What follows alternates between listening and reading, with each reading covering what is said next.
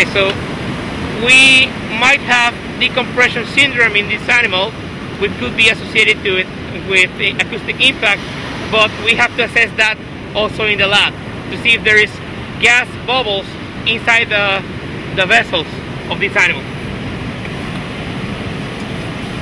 Can you do that with these samples you're taking? Yes.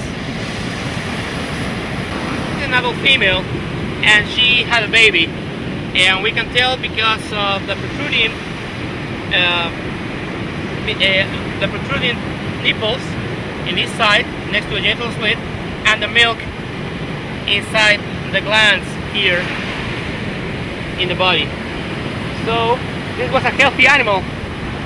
This animal gave birth and was giving milk, providing milk to a calf, right? So it's very strange that a healthy animal will be stranded like this.